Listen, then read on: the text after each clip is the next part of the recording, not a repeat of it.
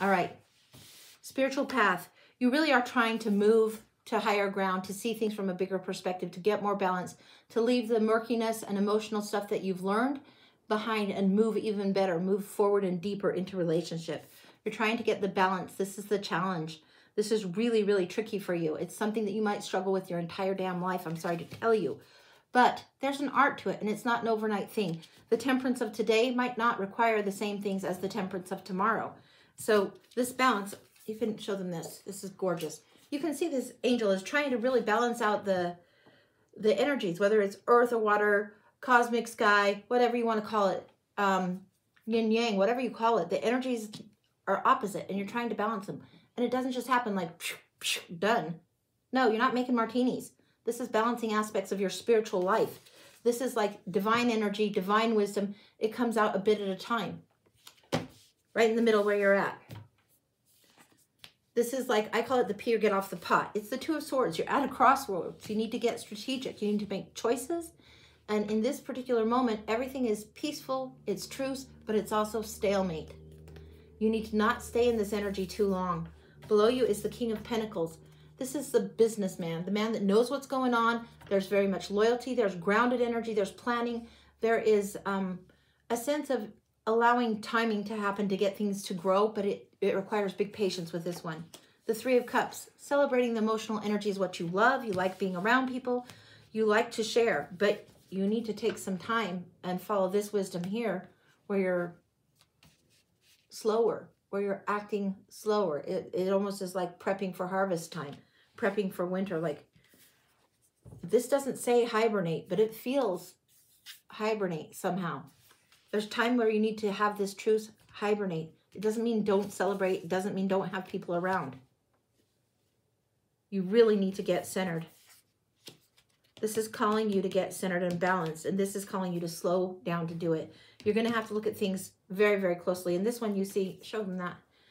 You see this reflection, and is that reflection actually accurate? Sometimes we see things, we project things, we take in different emotions or different energies, and it's not all ours. It's mixed in a way that isn't necessarily true to us. You're going to have to cut something out that isn't necessarily your energy, your cosmic junk, to straighten out. Devil's in the house. Devil's in the house a lot today, folks. Sorry to tell you that. This is toxic shit. This is behavior you know better, and it's blocking you. The easy road is not the road you need to take. The easy road, the familiar road, the old go-to, that mode of operation isn't going to work for you going forward spiritually. The Eight of Wands, a lot of information coming in, a lot of new energy. This is a lot of passion and fire and movement. Sometimes it's travel. Here we're traveling to the higher ground, seeking the higher ground. This indicates that over the air, back and forth, geographic stuff, sometimes emails, sometimes messages, that kind of fiery energy. And it's frenzied. The old MO, you'll screw yourself out of an opportunity. Don't do it. I'm going to get the second deck out, see if there's anything else. I want to know these two for spiritual path. That's a conundrum. That's like, well, it's difficult. Okay. Queen of Cups is in the house. This is a time for really reflecting. When I say hibernate, I mean it. The Queen of Cups, she's got the emotional energy. She's very, very nurturing, mothering, but sometimes martyry. But get grounded, less watery, more earthy, and then you can celebrate. This Queen of Cups is reflecting on things. Usually you see her and she's got the cup. Sometimes it's closed, sometimes not. Reflecting. This isn't usually one that says reflecting, but in this deck, it definitely asks you to. This is pausing, looking back, being mindful, get grounded, get honest about something. This is something that's to do with a truth that you, one you know and have to do away with, and one that you need to know about yourself that needs changed, straightened out, adapted. Spiritual truth. 10 of Wands. This is driving your own ship. This is being the captain of your own stuff. Usually you see this guy and he's so burdened down and he's like, I've finished. I'm finally here. I'm finally here. He's at the end of the driveway. There's just a little bit more required. But he's at the end of the driveway to his own home. He's like, he can go there. He can see the house. This is steering your way clear of the burden. Not taking on somebody else's bullshit. Something about that is creating overwhelm for you. Somebody else's old patterning, toxic patterning, addictive behaviors is enmeshed with your world, and it's fucking you under. It's not healthy. It's not good. Steer clear of it. Six of Wands. This is nostalgia. This is sweetness, lightness, childlike energy. Gifts that are in childhood are like your favorite rock or part of your favorite candy bar.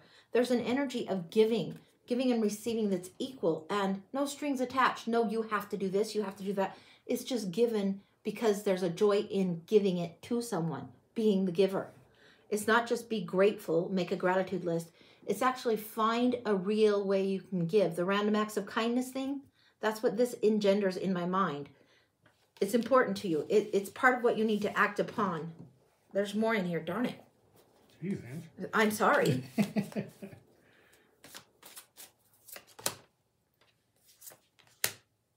Ooh, this is why I like doubling down, folks. There is big time energy, travel, lots of stuff. It's going to feel frenzied. Don't go to your old behavior. There is heartbreak of something. You have to accept some kind of truth that your heart wants what your heart wants, but your head knows better. This sometimes is betrayals. Sometimes it's third party. It's a lazy read to go automatically to that. Sometimes it's a recognition of a truth that we know, but we just would rather not have to do that hard road. You have to do that hard road, and there's going to be lots of energy, lots of back and forth. This definitely feels like some sort of traveling, something from a distance geographically. This is big time energy, a lot happening at once. A lot of inspiration, a lot of fire. It's like you're burning the devil out of his house. If you have this many wands, you have 16 wands dealing with the damn devil, and he's at the number 15, screw him. You can beat him.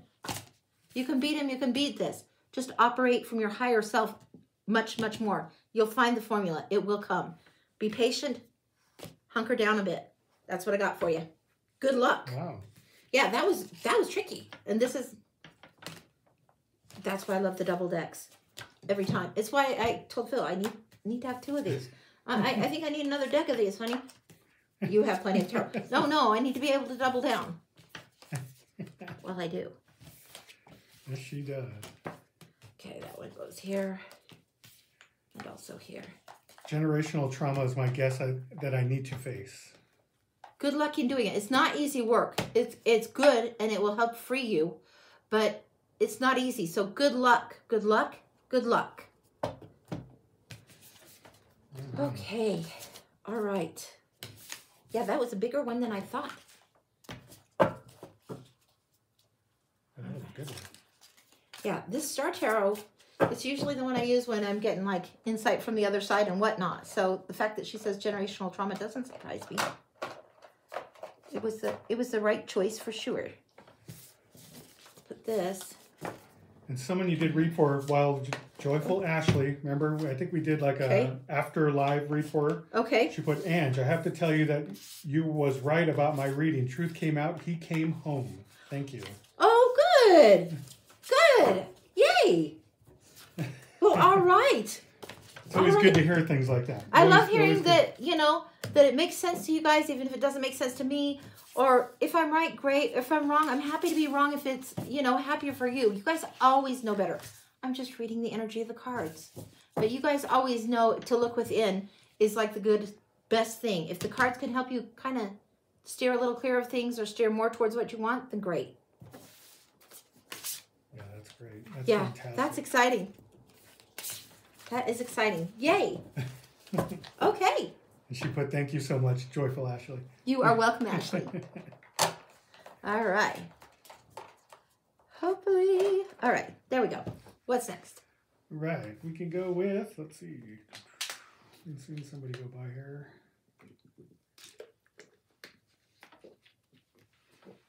Okay. All right. Let's go with Kayla. Can I have a reading on me and my boyfriend's future together? This is for Kayla. Yes. Kayla, we're looking at the dark woods. It feels something is murky. This sometimes is to do with shadow sides, and we'll break out the double if we need to. Double, not devil. You and your boyfriend. Future. Kayla.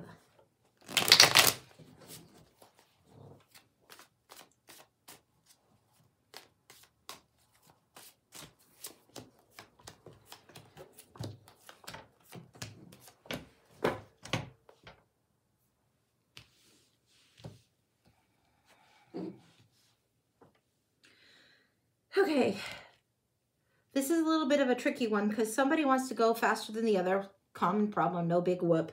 But something's a little off balance. There's a little bit of mischief in one person's part. So I'm reading what I see. You'll know who it applies to. Right down the middle, the energy is the King of Wands. This is very fiery, can be controlling. If it's like this and there's icky cards all around it, it's probably narcissist. Not in this case. It's just inspirational and let's go energy. Let's get going. 10 of Pentacles. Let's make money. We'll take it slow. We'll just add slowly, slowly. This is legacy. This is dynasty. This is inheritance. This grows over time. This is let's go. Like man the man. And this is practical, practical. Here you have the Star of absolutely no help when you get this. Well, actually, it's a lot of help, but it's very watery, and it says, slow down, hope and healing, dreams coming true. So this person feels very much on track and further down the track. This one will get there. It's like a little bit of begrudging, but they'll get there. It's like, all right. Now on one side, on two side, okay? This is what we're dealing with. King of Pentacles likes the plan.